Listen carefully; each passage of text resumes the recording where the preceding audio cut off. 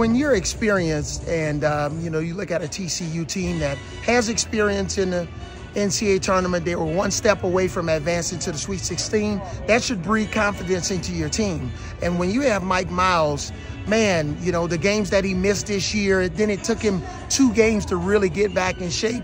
They could have easily been a higher seed. So if they shoot the ball well from the outside, we know they're a really good fast break team, really good at scoring the ball in the paint, creating turnovers, then, they'll have an opportunity. But I think this is going to be probably one of our highly contested first-round matchups.